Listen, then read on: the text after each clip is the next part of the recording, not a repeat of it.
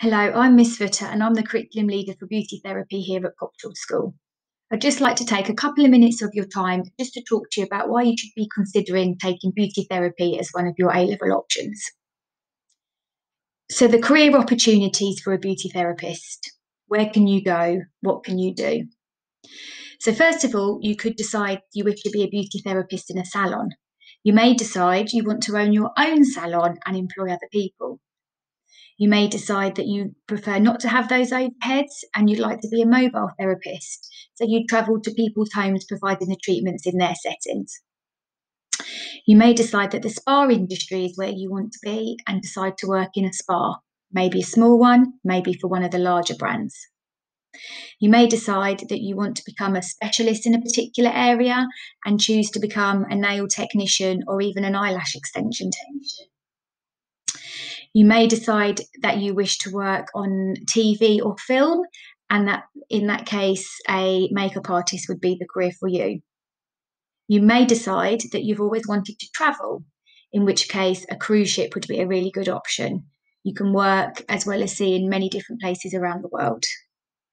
And if traveling isn't for you, and you may decide that you want to work in a department store on a makeup counter, so on a retail element. How do we get to these job opportunities? What qualifications do you need to be able to go into one of these fields? Well, first of all, you'll need to be a qualified beauty therapist. So in order to do that, you need to ask yourself, do you have an interest in beauty therapy or the makeup industry? If the answer is yes, then this is definitely the right course for you. Other things that you need to consider is, are you a sociable person? Do you enjoy spending time with lots of different people, different ages, different backgrounds? This is how you'll be spending your day.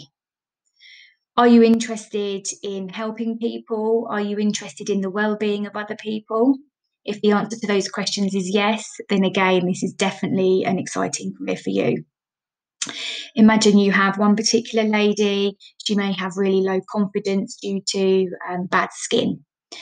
We'd be able to offer her a range of different treatments, help improve her skin, which will in turn improve her confidence tenfold. It's not just on this basis.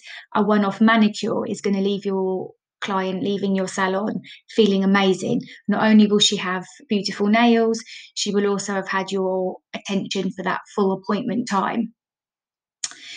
You'll need to have good personal skills. You'll need to find it easy to talk to people. Don't worry if that's not the case just yet. There'll be lots of opportunities for practice, so you'll be able to develop these skills.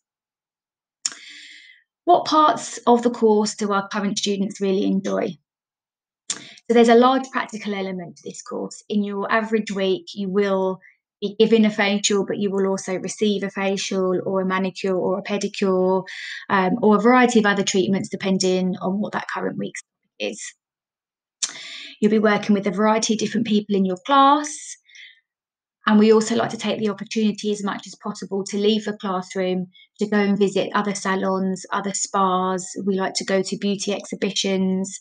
We like to go on as many different trips as possible, all beauty related, of course, so that when you leave school, you're in a position with not only your qualifications, but a good understanding of the career opportunities available, and what it is you can actually do with these qualifications.